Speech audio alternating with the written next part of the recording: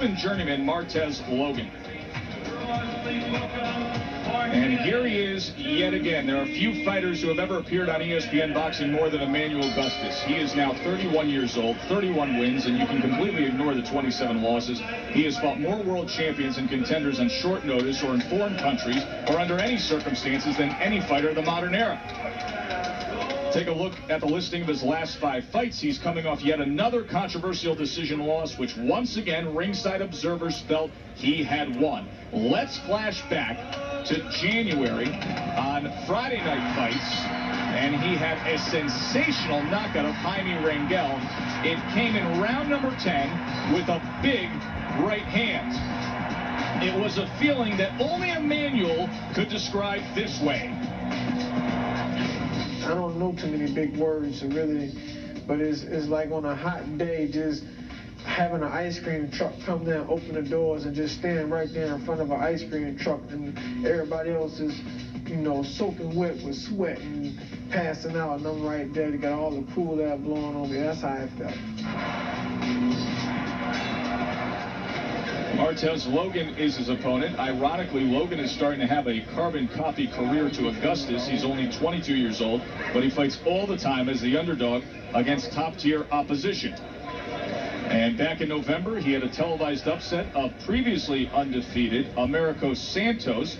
He then had 2 penalty deductions, cost him draws, and lost 2 fights to former world champions after that. It is a scheduled 8-round fight. Richard Gonzalez is the referee.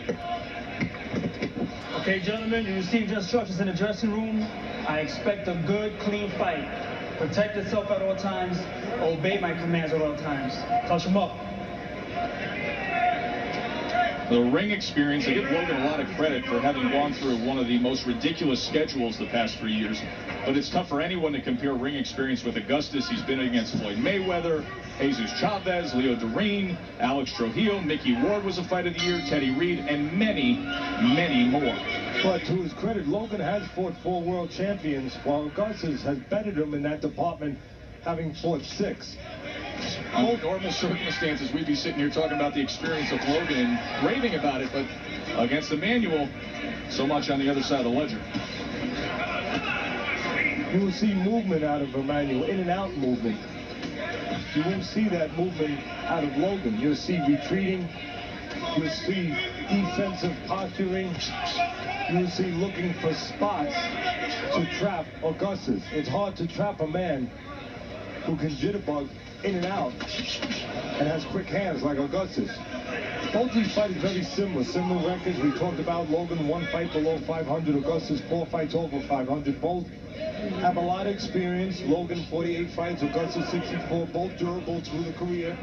Both have 4 top fighters, take fights on quick notice in other people's backyards. Both know how to fight and how to go rounds. They both fight anyone, anywhere, anytime. A lot of similarities with these 2 fighters. Interestingly enough, many times in all those appearances on ESPN, as Logan backs him up with the jab, it has been Emanuel Augustus who has worn the animal print trunks. Tonight it is Logan, and Augustus is in the gold with black trim.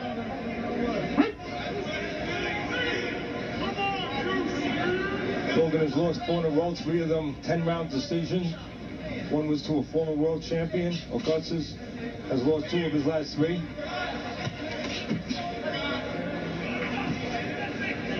One of them a bad decision, by I think most accounts.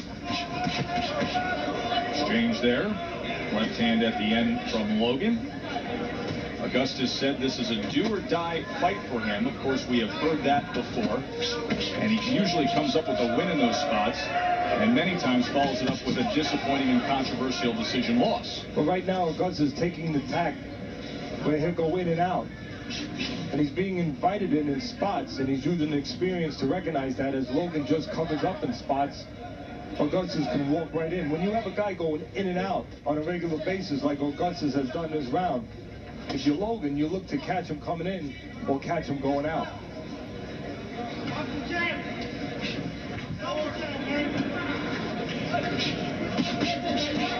One of the big differences right here. Logan needs to be set to punch. Augustus, no. He punches from different angles on the move. They're scheduled for 8. Emanuel Augustus, Marteze Logan coming to the end of round number 1 on Wednesday Night Fights. Time. This Memorial Day. Night Fights presented by the new Just for Men hair color knocks out the gray better than ever.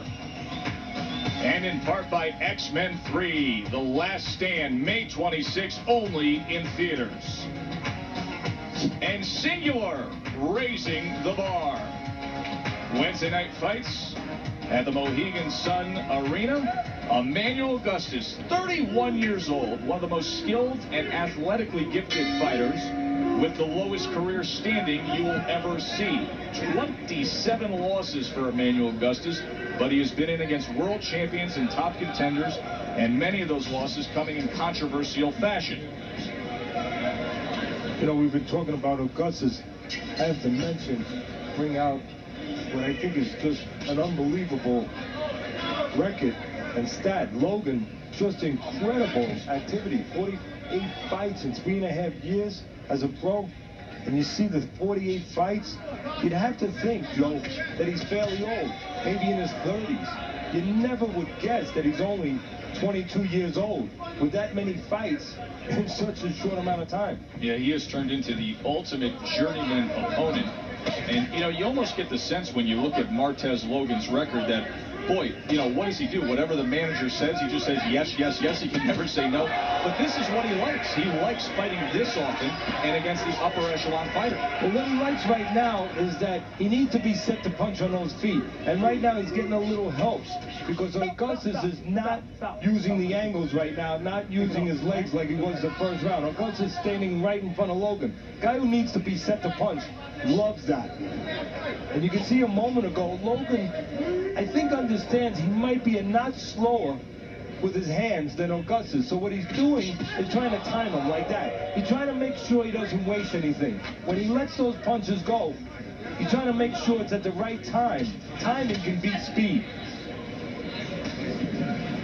I think Logan is trying to roll in Augustus, as you can see right here. And when Augustus gets ready to punch, that's when Logan's going to look to nail him. Catch him in between a combination, Joe. Landed a couple of left hands moments ago. Now Augustus goes to the body with the right hand. Trade rights there. Right now, Augustus a little freer with his hands, letting more of them go. But so far, Logan trying to be more accurate, not waste anything. He's not letting anything go unless he thinks it has a good chance of landing. So far, a much more in control Emanuel Augustus than we've seen in the past. At the end of this round, we'll give you a glimpse of some of the extreme moments in the career of Emanuel Augustus and why it is that he has that label of the free-spirited, unconventional action fighter. Logan took this fight only on 10 days' notice, but, you know, he's done that many times. Actually, he waits for the last minute That's just call. another day of work. Well, he waits for the last minute call because with a record like that, he knows he has to be in the gym ready to go. Time. So let's take a closer look at both fighters, and the fighter focus on Marteze Logan shapes up this way, and something Teddy discussed. 44 fights since 2003. Very, very active 22-year-old fighter. And as for Emanuel Augustus, married with 2 children. In fact, he just had a new son born on May 10th. Emanuel Jr. He likes to entertain in the ring. Does he ever? Let's show you some of the magical moments of Emanuel Augustus. This was against Courtney Burton in a fight that he was utterly robbed in, one of the worst decisions ever. And then how about the double punch he threw against Ray Oliveira? Watch out. Here it comes. Right there. The jitterbug, the step over, the uppercut. Teddy, always entertaining. Yes, he is. That's part of his game. When you're that experienced, you're very relaxed in that ring. So relaxed. Pick it up. 31 years old now. He says everybody talks about hitting that 30-year-old mark. and you start going downhill in this sport. I don't want any part of that, he says. See if age catches up with Emanuel Augustus at some point. Of course, he's been in so many tough spots, so many short notice fights in a career that has stretched over 11 years. There was a 22-day stretch in 1998 in which he fought in Denmark, New Orleans 12 days later, and England 10 days later, and went 2-0-1 with 2 knockouts. You know, these guys have to think in some ways that they're looking in a mirror at a reflection of each other with their records, with their way they've gone about their careers, the level of fighters they fought, the things they deal with mentally in a career that you have to take fights on short notice in other people's backyards. A lot of similarities here, a lot of difficulties for both guys. You know, we think about Logan having the disadvantage taking his fight on short notice, but let's not forget, as Augustus starts to warm up a little bit here, throwing a lot of punches, but not getting through clean all the time because Logan knows how to defend. When you're as durable as Logan and had as many fights without being stopped, only being stopped one time in all those fights, you know defense. He does. He knows how to survive. Emanuel went to the side and dropped in a right hand, but he's thrown off easily a good 30 punches in the past half minute. Goes to the body with a right hand there that scored. Tries to uppercut to split the guard before Logan falls forward trying to tie up. And Emanuel gets loose again with a left hand. We said it earlier. Augustus is more freewheeling. He'll let his hands go even if some of them are wasted. Just to keep his man busy, to capture the judge's eyes, and to set up other punches. Logan, not so. He doesn't let anything go. He's much more conservative unless he thinks it's not going to be wasted. Right now, it's not serving him well. It's allowing Augustus to have a good run. Very good run. Non-stop here in round number 3. Logan tries to trade, and you saw Augustus went upstairs and scored. Look at the punches this round. This is in real-time punch track, and you see Augustus just about to go over 100 thrown in the ass.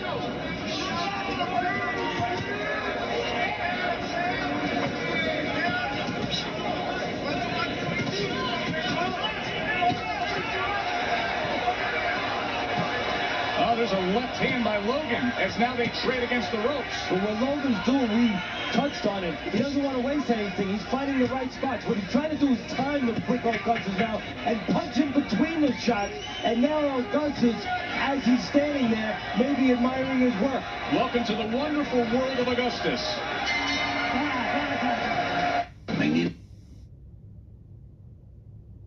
Bust out the jitterbug here in round number 4. The always entertaining, a cult hero among the diehard fans. And Richard Gonzalez, the referee. It's going to take some time. Got too much grease on his face. To deal with the grease on the face of Augustus. And you could see there, Teddy, that Augustus really started getting hot in that third round, through 140 punches. He was starting to do that back and forth sway where he kind of changes modes and becomes the real unorthodox, unconventional fighter. Well, Augustus, the great traveler that he is, knows how to read a map. And he reads the roadmap of his opponent. And in this case, the roadmap of Logan told him, you can get busy. He's going defensive. He's allowing you to get your motor running. You don't have to tell Augustus twice to take advantage of the writing on the wall when it's inside the ring. Augustus sat with us yesterday, and he said, you know, I always feel like I have to KO a guy, that I have to take him out to win, and that it's always on his mind, saying to himself, don't get anxious, but knock him out. You know, when you've had 48 fights like Logan, and you have a record of 22-23, and 2 in the morning here, in the head of Logan, when you have that kind of record and you get into the mode of taking fights on quick notice, almost after a while, it's not as important as it is to a better record fighter winning or losing. What's important is you get action, that you're working, that you're not getting stopped. And you start to get a mentality that you do just enough to lose. You have to watch to see if Logan has that mentality now Of course, Augustus doing some of that showboat like you talked about before. There it comes. The time has arrived. He makes that decision in his head when he's going to turn it on, and here we are in round 4, and clearly the switch is flipped. You know, most fighters, the eye is on the prize of winning. But when you're a guy like Logan and you got that kind of record, and you survive with everybody, after a while, you think more about surviving and fighting again 3 weeks, a month later, than really the urgency of winning. 5 consecutive right hands. Emanuel shifts, turns it over, and goes back to work. But look for the experience of Emanuel to tell him somewhere along the line, maybe to go downstairs to Logan, who, as we said, one of his strengths, maybe his greatest strength, is being good defensively, and now Logan switches to the southpaw stance. Stop, come on. Let me do that. Right? Well, now here's what always happens during an Emanuel Augustus fight. You heard Richard Gonzalez said, stop, don't be doing that. Don't be doing what? He's not allowed to fight the way he wants to fight? There have been moments in the career of Emanuel Augustus where referees just don't align with his style, and he's actually been DQ'd. So something to monitor here tonight. 2 right hands come in. Logan fires back. Good way to finish up the round. I think it happens to a lot of guys over 50. Augustus was carrying the round, and then all of a sudden, Logan started coming back with his own, trying to time Augustus in the middle of one of those runs. Round number 5. Joe Tessitore, Teddy Atlas with you on Wednesday night fights. The always entertaining Emanuel Augustus against the very durable ultimate journeyman Marteze Logan. There, the average punches landed, and you can see Augustus in the last 2 rounds brings it up to 46. Goes to the body, doubles up the right hand, switches over to the right, and lands a left. You know, again, it's not just about physicality here in this ring.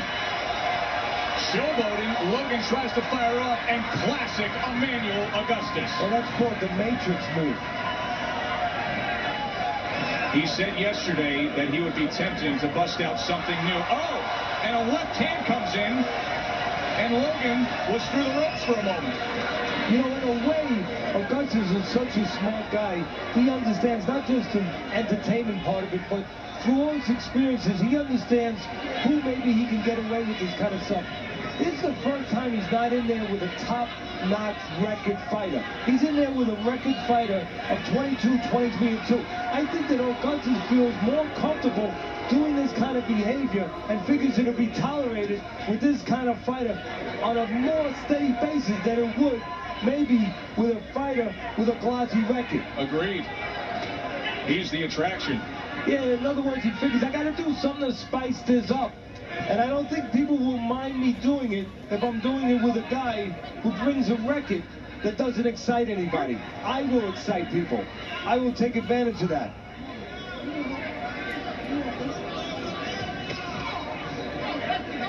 Again, the mentality is so important in that squared circle. Not just the physical and technical elements. And you can see the mentality of Logan with that record we've talked about. He's not carrying the fight. He fights at the end of the round. He fights when he's forced to fight. Almost like he's got the mentality that it's okay to be second best.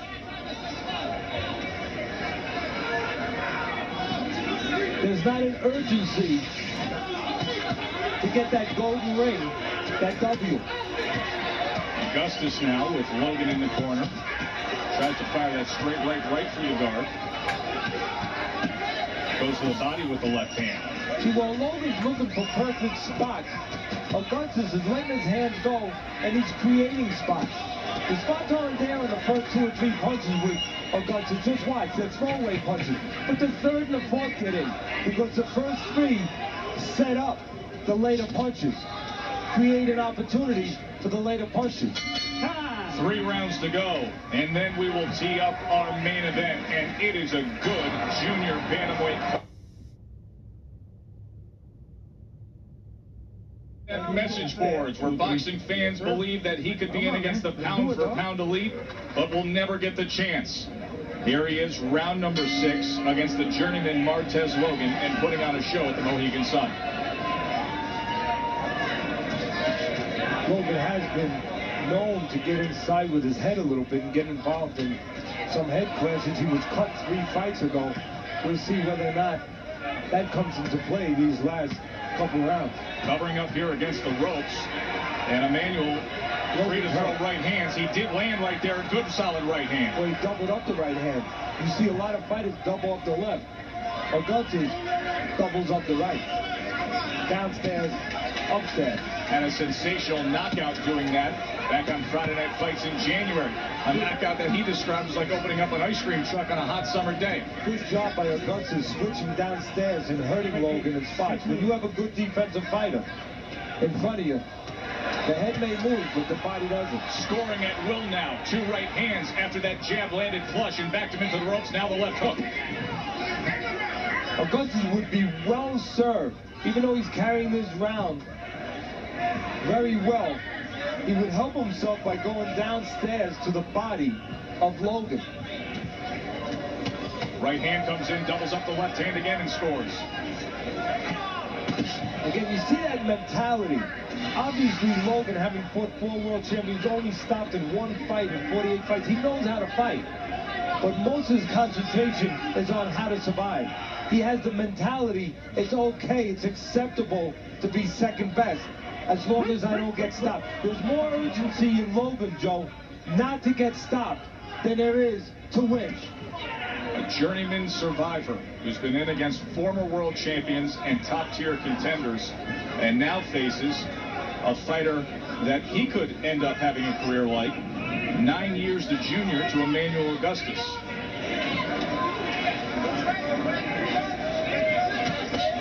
Now Logan tries to get off. Emanuel unaffected. Logan switching to the southpaw position. And as we said earlier, only letting his punches go in spots. And the spot he's looking for right now is the time Augustus getting a little greedy. When Augustus is inside, punching, look for Logan to try to nail him in between some shots. Augustus must have some gum stuck to his shoe. Trying to get rid of it.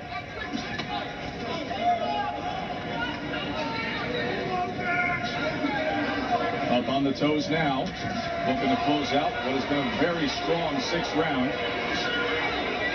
See, when Augustus gives those angles every once in a while and goes to the side, then Logan can't get off because he needs the man in front of him to be set to punch. Good exchange there. When something is real. Men hair color, round 7, the always entertaining Emanuel Augustus in the gold with black, coming off of a big 6th round against 22-year-old Marteze Logan in the animal print.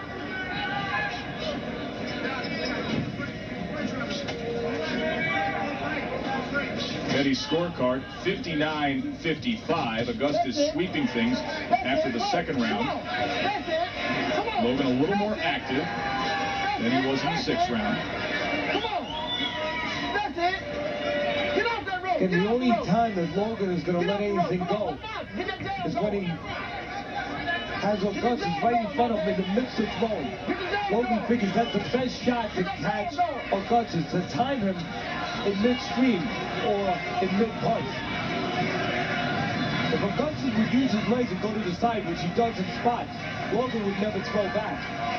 Because Logan can only throw back when his feet are set to allow him. He can't deal with guys that move to the sides. He does not adjust his legs well. Logan now deciding to stay in that southpaw stance. Fires off the left hand to the body from that southpaw stance, but return fire from Augustus right back at him. Work, Marteze!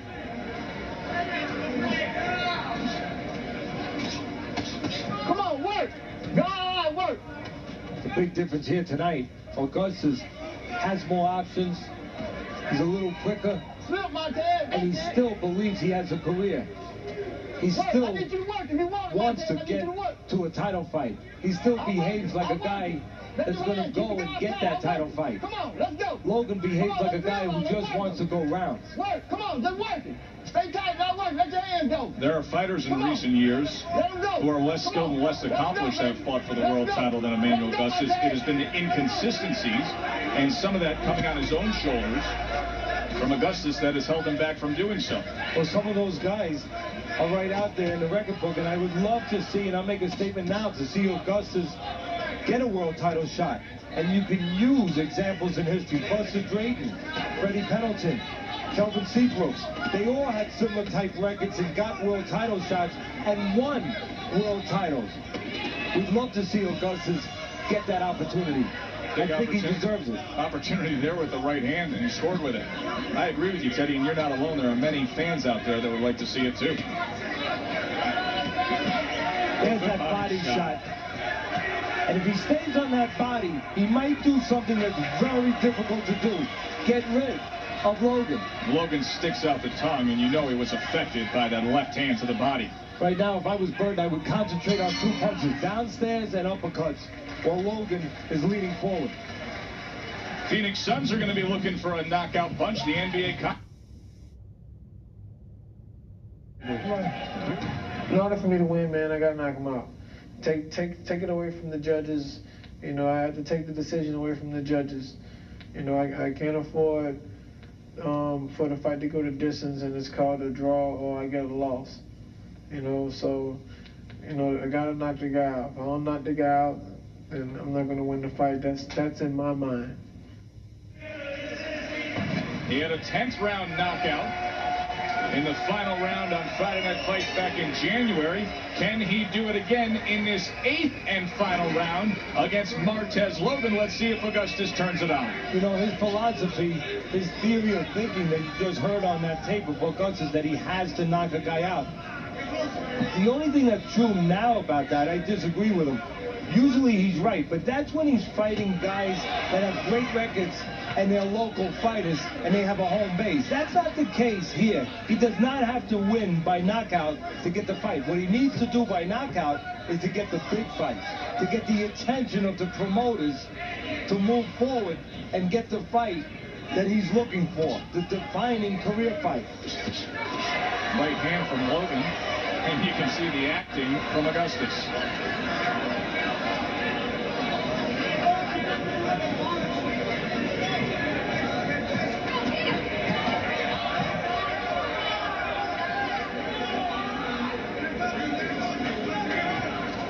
Again, look for Logan. When he does throw, it'll be in the midst of an exchange from Augustus.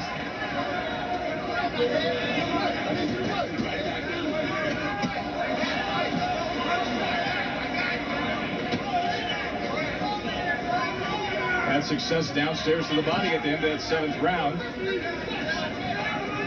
Logan is a game guy, but a game guy in an effort towards losing. Not a game guy in a commitment to winning. He will take punches, probably more punches in trying to just survive and doing enough to lose than he would if he took chances and threw more. He'd probably take less punches then because his opponent would be a little less offensive. But it's the mentality. Right hand. There's the body shot. And you can see Logan turning over the referee, trying to complain before he ties up.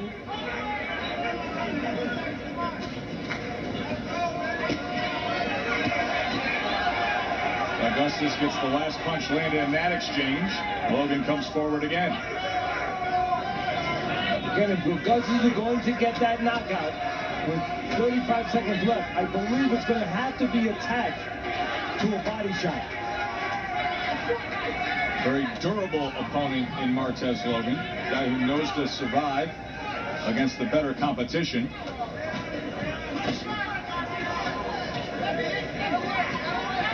Going to trade now. We come to the last 10 seconds of this 8-round fight. There's a right hand. It's not a surprise that Logan would exchange now. If mentally he's a guy who's alert to finishing because he knows it's the last round. So he will let it all hang out. And you let it all hang out. Marteze Logan has had 20 fights in less than a year and a half. but he's probably never seen anything like this. Emanuel Augustus. We will come back and hear from the judges.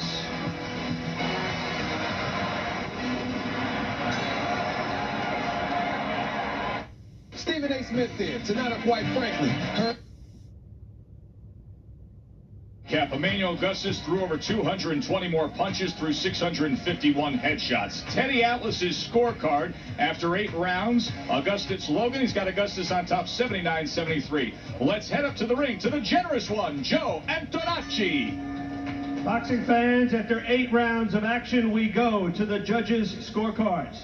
Judge John McKay scores the bout 77-75. Judges Frank Lombardi and Tommy Kazmarek both see the bout 79-73 for your winner by unanimous decision, Emanuel Augustus. It's a nice feeling for him to have those scorecards read, and he's on the winning side. Never had anything to worry about. 32nd win in the career of Emanuel Augustus. He wins it, unanimous decision over Marteze Logan. When we come back, a real treat, undefeated